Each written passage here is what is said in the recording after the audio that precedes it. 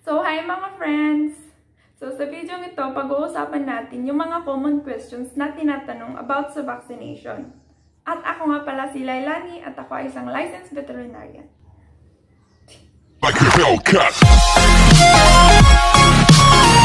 So, one question is, bakit same yung dosage ng mga big breeds tsaka small breeds? 1 cc silang pareho. So, yung answer doon, kasi dahil sa action ng mga vaccine. Pag nagturok tayo ng vaccine, ang ginagawa nun is stimulate niya yung immune system para mag-produce ng antibodies. Habang yung mga antibiotics tsaka ibang mga gamot is kailangan nila ma-reach yung effective level sa blood and then sa mga tissues. Kaya kailangan, pag mas malaki, syempre mas madami yung blood niya, mas madami yung tissue niya, mas madami yung cell. Kaya maraming pupuntahan yung mga gamot. Kaya mas malaki yung dosage niya. Habang syempre yung mas maliit, mas konti yung cells niya and mas konti din yung tissue, yung blood niya. Kaya syempre mas maliit yung dosage niya. So kung ganun, pwede ba nating i-half dose na lang para sa mga maliliit na aso? Kasi same din lang naman. Pero, pag half dose, yung 1 cc ay hindi pwede. Yung immune response na pinuproduce pag half dose, baka hindi kaya para labanan yung future na sakit.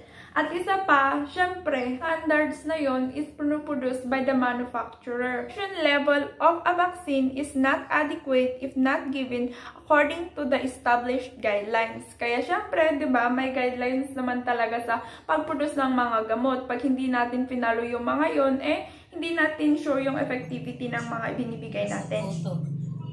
So, bakit tayo nag-multiple dosage and ano yung use ng booster vaccine? Diba yung mga puppies, pag young sila, is nakaka-receive sila ng maternal antibody.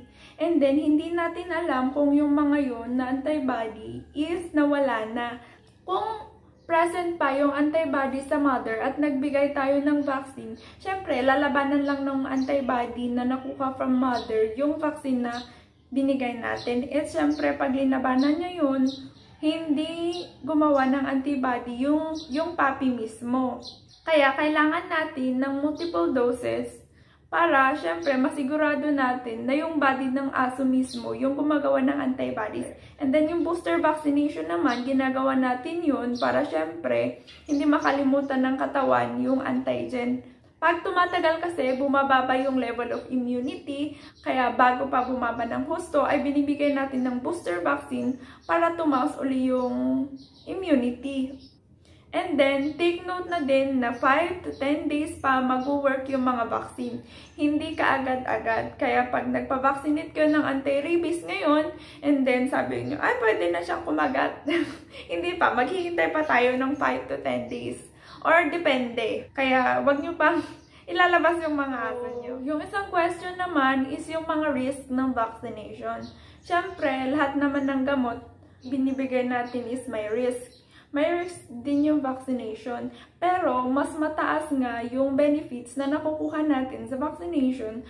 Kaya, kailangan mag-vaccinate pa din. And then, yung mga risk na yun is uncommon. Yung mga allergic reaction, usually ay self-limiting, tsaka minor lang. Pero, yung mga serious na signs na kailangan na itawag natin sa vet natin, ay pag nakita natin ng facial swelling, nagkakaroon ng hives, na hihirapang huminga, and then nag-collapse, tapos nagkaka-seizure pa, o kaya yung temperature na is more than 40 degrees Celsius, and then 2 days na siya na hindi kumakain, tapos nagbabamit siya, nagkakaroon ng diarrhea, lameness for 2 days, and then severe swelling sa injection site. And syempre, pag nakita nyo na irritated yung injection site, may mga pus, ganon, ay syempre call your vet talaga.